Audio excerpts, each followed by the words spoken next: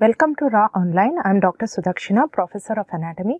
Today we are going to discuss some question answers on general anatomy. So coming to the first question today. So let's see. The area of long bone where growth occurs is, you have the four options, that is symphysis if we go from the bottom to up, then metaphysis, diaphysis and the epiphyseal plane.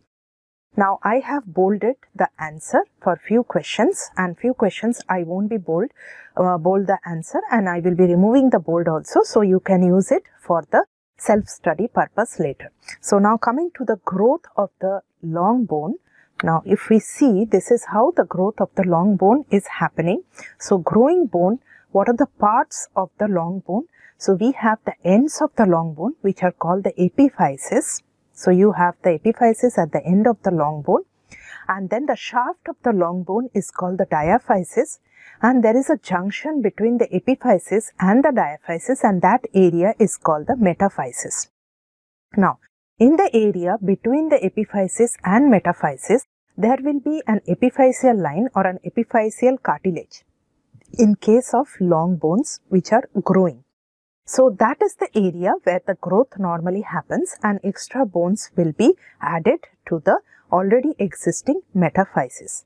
So after a certain age is attained, this epiphyseal cartilage will ossify also, and the long bones also will stop growing. Now if we see the long bones, definitely the long bones have an outer layer of compact bone, and inner we have the medullary cavity inside which will contain the bone marrow.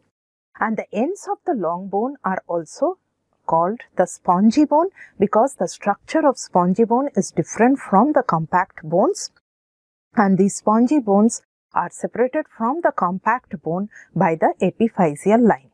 So the epiphyseal line, which is at the remnant of the epiphyseal cartilage, so that can be seen. So this is the epiphyseal line. Normally it has fused and the cartilage has ossified, and once the growth has stopped, that will remain as the epiphyseal line. So how the bones are growing? The bones are mainly growing by a mechanism called endochondrial ossification. Now endochondrial ossification, as the term means, ossification means anything where the bone starts growing, right? So that is the process is called the ossification. The formation of bone is ossification. Endochondral means the chondral, wherever it comes, it is associated with the cartilage. So the process by which the long bones are growing is by the endochondral ossification. That means first the cartilage layout is laid, and then the cartilage gets ossified to form the endochondral ossification.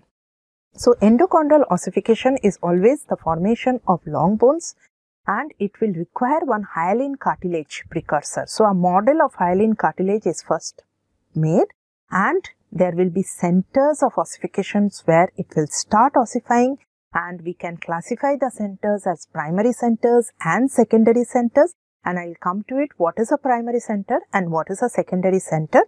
And in the long bones, the bone tissue will first appear in the diaphysis or the shaft of the bones. Now let's see how the long bones are formed in the fetal life. If you see that this is the way how the long bones are formed. So the ossification process of the long bone is mainly by a first laying out of a cartilaginous model.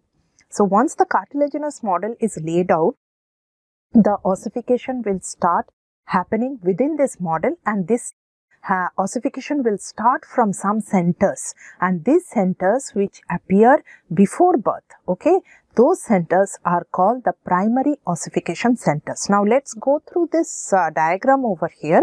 You can see that this is the cartilage model to begin with for a long bone, and this model is completely cartilaginous to start with. And then as the bone is proceeding, so the mesenchymal cells, first the mesenchymal cells which are derived from the mesoderm, they have condensed and formed a cartilaginous model, and the cartilage, the main basic cell of the cartilage are the chondrocytes. And once this is formed, so as it progresses, you can see over here the model of the future bone is formed, and it has a perichondrium also which is covering this cartilaginous model.